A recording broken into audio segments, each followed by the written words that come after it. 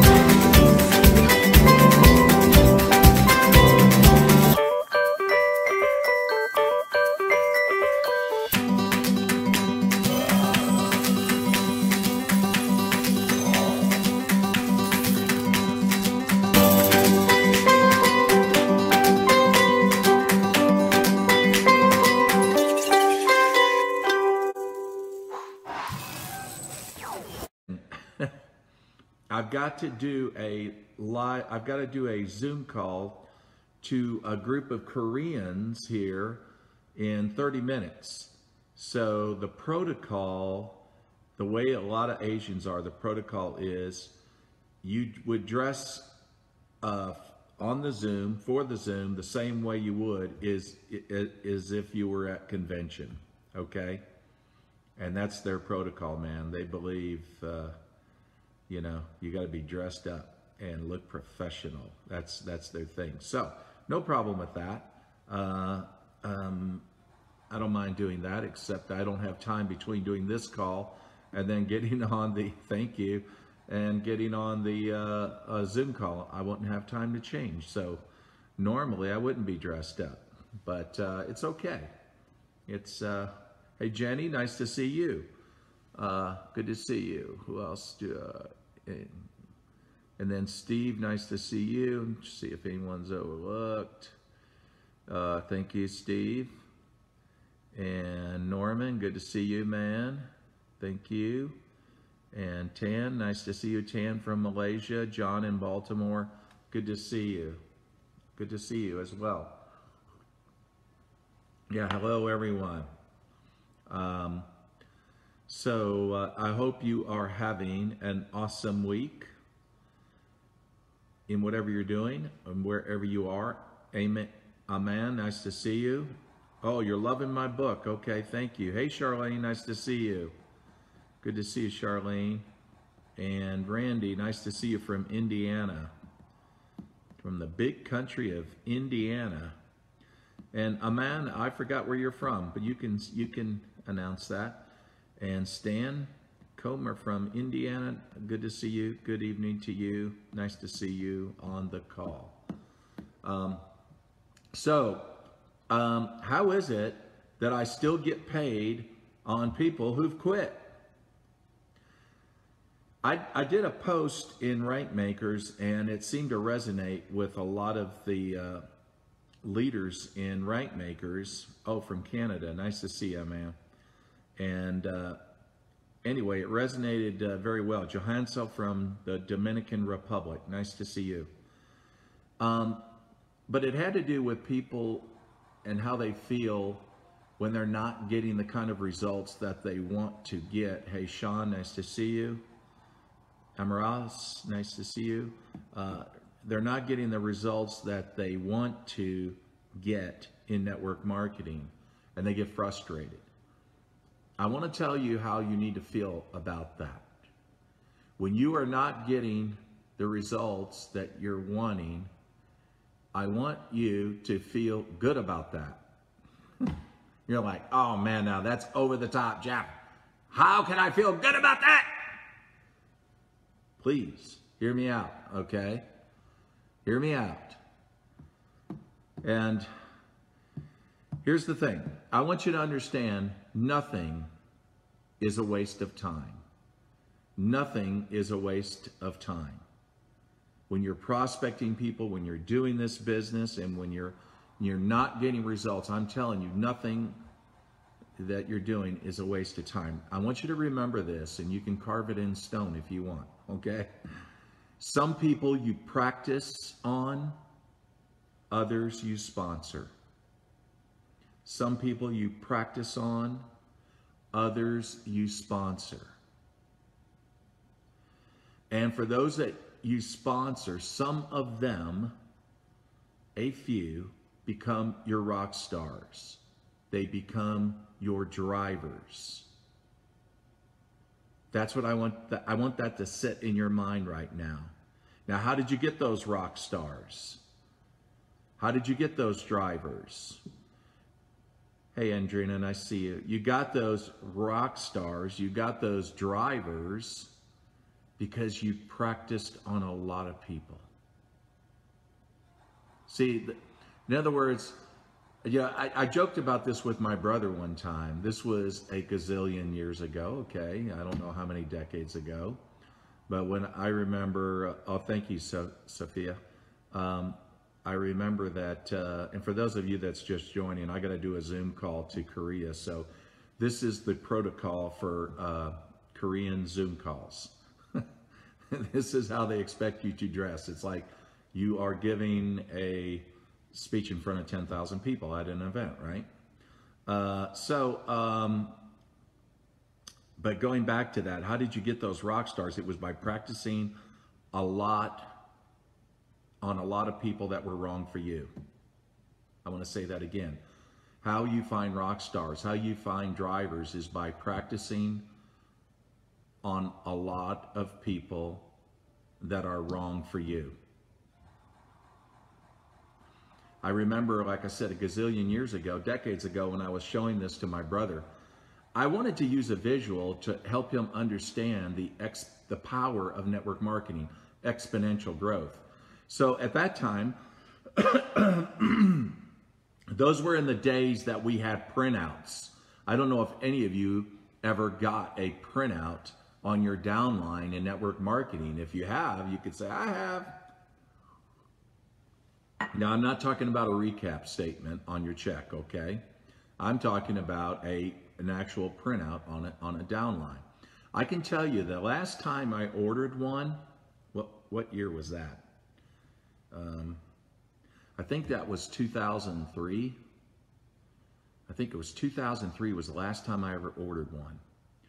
And what happened was I was out on my Sea-Doo on the lake because I had a lake house at the time. And I just came in, parked my Sea-Doo, jumped off on the boat dock, came up to the house, and I saw UPS left a big box on the front porch of the house. And I'm like, well, I don't remember ordering any product. That's a lot of product. And I opened that box, and it was a genealogy on my downline. I said, oh my God, I killed a tree. And that was the last time I ever ordered a genealogy because I had a guilty conscience for killing a tree, okay? So of course now, you know, we're sophisticated, right? We look at it online, right? But I'm gonna tell you, there's the impact psychologically of that is much different than looking at it online, believe me. Physically is a bigger impact.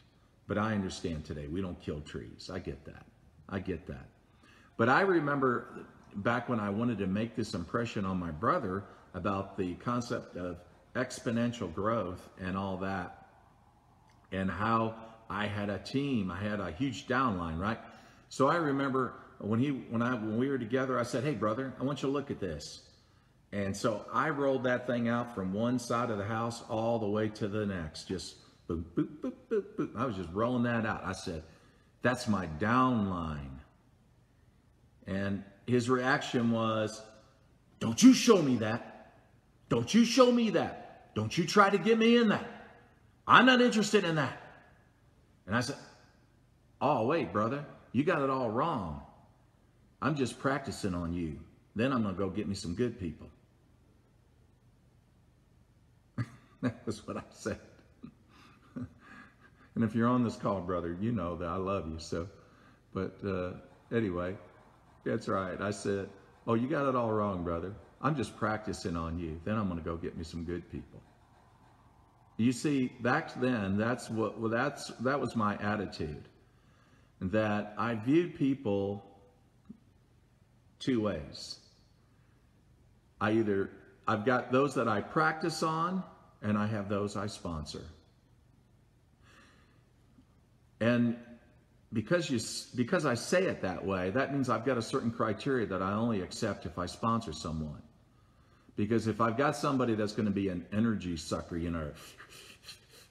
sucks all the energy out of your brain and all that, takes up your time, or they're toxic, or hey, Carlos, nice to see you, my friend. If I have people like that they're going to sidetrack me, they're going to distract me, they're going to keep me from, by taking up my time working with the right people. And that's I've said this before, many times, that most of our time is spent with the wrong people. Because the ones that are working hard, we think, oh man, that's great, man, that's awesome, they're working hard. But then we spend most of our time trying to convince those who are not that they need to do this. And in a sense, we're just babysitting. That's all we're doing. We're babysitting these people. We're not helping them grow, and they're keeping us from working with the people that we should be working with. Well, you say, well, if they're independent, why do we need to work with them? Now, you have to understand, they have their limits. So there's people down in their downlines that are going to need somebody to reach down and run with and work with, and they can't run and work with everybody, can they? We'd love it if everybody could properly duplicate responsible leadership, but that's very unrealistic, isn't it? That really doesn't happen. We have this assumption that, because of how well we do it on our front line, or for those we personally enroll, that everybody's going to be like that. But they're not. They're not. And that's the problem. And in anything beyond your third level, sometimes you just don't know what's going on, which is a scary thing when you don't know what's going on. So, but going back to that, how we need to feel about that is, and I titled this, how I still get paid on people that quit. Here's the thing I want you to understand is that sometimes when they do quit, that's not the end of it, is it? Because I found that when I drop down in that line and I find who's left behind, who did not follow that person or who did not quit, that those people have great potential. And I've worked with many like that. So that's something I want to encourage you to do. If you don't know that, the people that are in your downline, if you haven't gone that down, deep in your group, do that. Reach out to them, call them, say hi to them. Hopefully your company gives you those kind of reports where you can do that. But where I want to direct more of this to, how you need to feel about not getting results, is that just understand that people are not a waste of time, even when they say no. They're not a waste of time because you practice on them. And the better you get at this, and we hear the old saying that practice makes perfect. I think you would agree with me that's a little erroneous. It's perfect practice makes perfect. Perfect practice makes perfect. We have to perfect ourselves. And sure, we're all lousy at this at first. I can remember when my brother was learning drums. And my oldest brother, the minute he was down in the basement beating that set, my oldest brother would run down there and they would get into a fist fight because he hated him learning drums. Because it sounded terrible at first. Well, of course, everybody sounds terrible at first. Then later I learned drums, but that was good because then he was off to college, so it was safe. And I actually, well, same thing. I was terrible in the beginning. Then I started learning. So that's the thing. People are not a waste of time. They're not, because for the most part, you're practicing on them. And here's the thing. So when you look back at the time and the money that you finally earned, you were really getting paid on them all. And that's the way we need to view it. When you look back finally at the money that you're going to earn, you were really getting paid on them all because you put time into all of it. All of it. So I want to thank for those of you out there, if you are out there, who said no to me or quit me in years past. Thank you. Because I'm still getting paid on you. Because it wasn't a waste of time. I learned a lot from it. I perfected my skills. And then I found the right people. And that's the way you need to view it, my friends. It's never a waste of time, even when they say no. Don't get mental about it, okay? Just understand that's part of the process, but you're still getting paid on that. And guess what? Your money will increase. Not only did I get paid on that, I still get paid on that, but those checks are bigger. That income is bigger, and that's what will happen to your income as well. Hey, Carolina from New Zealand. Nice to see you. Hope you're doing well. So now I got to get on a Zoom call.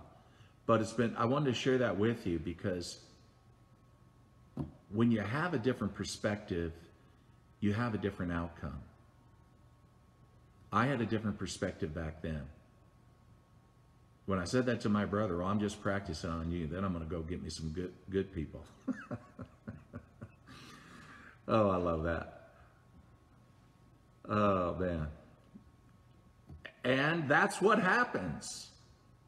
You find humor in it, even though I know, sure, you want people to move along. I do too. But I understand it is what it is, and that's the way it's going to be. And probably most, we're going to practice on. Most we're going to practice on. Then we're going to find some good people. And out of those good people, then you're going to find some rock stars. But at the end of the day, after it's all said and done, you got paid on them all. So I'm going to go now to do my call, and I want to wish you guys a happy week.